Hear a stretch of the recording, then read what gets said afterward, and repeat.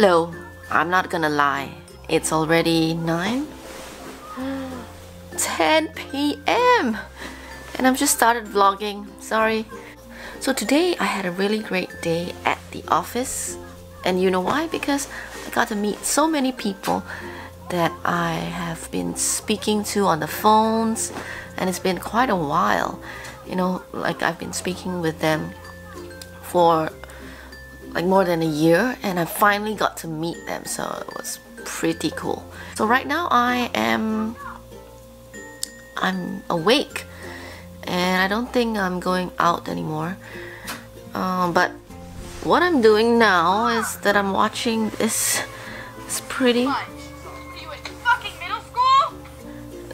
cool movie called Clear History, and that's pretty cool. It's by Larry David. Larry David's in there. He's the lead actor, and he's funny. So a little bit on the Amazon Fire HD. I think that's what it's called. Yeah. So this one is the device that you could get it for $49. It's pretty cheap, and I find I've had it for about 2 days. I've charged it up, and I find it really great for watching movies on. The quality is, I would say the quality of the video is not that great, but you know, it works, and it places all your Amazon apps in front, and it's seamless updating on all the Amazon apps, and I have an Audible account, and that works really great with it as well. It's just like your very own Amazon device. You know, you can get on the Amazon homepage. You can get offers sent to you, and I think you get Washington Post for free. Yeah, I'm not too sure about it.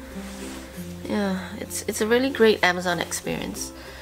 Okay, so you get 6 months free to Amazon customers, and I guess after that you've got to pay that subscription. Alright, that's pretty good though. And what else I like about it?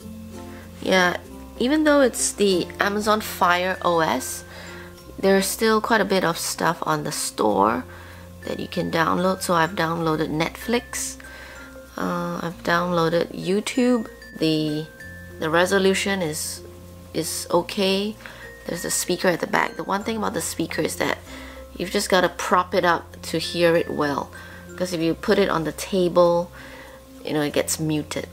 Yeah, so that's one thing that I didn't really like. And I've not really tested the camera, but I don't think the camera really matters. I don't really use it.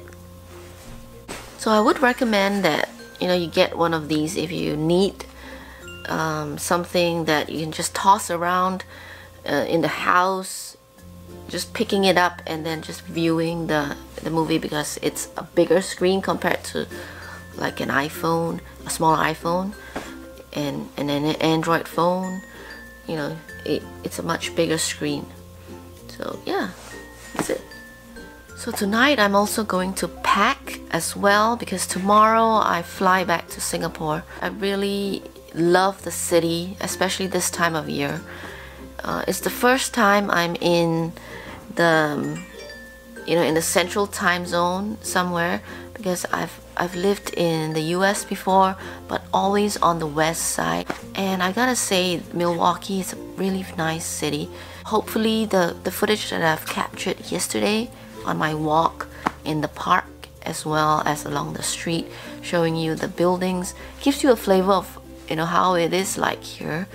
The vibes are different from, say, like a bigger city like San Francisco or Seattle, in that it's quieter and it's a little bit more, well, the architecture of the buildings really bring out that flavor of, you know, like an older town, a more laid-back town. So that's how I feel about this city, Milwaukee, and it's pretty nice. So tomorrow I'm going to go on a boat. So hopefully I can share that with you guys as well again. So that's what I'll be doing before going to the airport in the evening, and flying back to Singapore. So I'm gonna spend, well, the flight back would be really long because of the time zone difference and the number of hours on the plane. So I get back to Singapore on Monday morning. So it's like 2 days. Alright, so I'll end the vlog here. Sorry I couldn't film more because I did not bring my camera with me. Oh, I could show some of, like a slideshow of the stuff that I took, the photographs that I took. Yeah, so hopefully you enjoy that, and I'll see you tomorrow. Bye, good night.